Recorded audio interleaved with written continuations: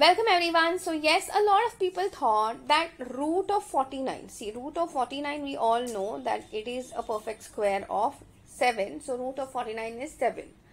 And a lot of people thought that okay, root 49 minus 49 can be written as root of 49 into root of minus 1. So here root of minus 1 is minus and root of 49 is 7. No, that is incorrect. The reason for that is in mathematics root of minus 1 is taken as what? An imaginary number. Okay, so that is taken as I. So here root 49, negative 49 can be written as root 49 multiplied by root of minus 1. So this becomes 7 into I. So answer for this question mark is supposed to be 7I. Now time for your DIY. Tell me what will be the answer of root of minus 100.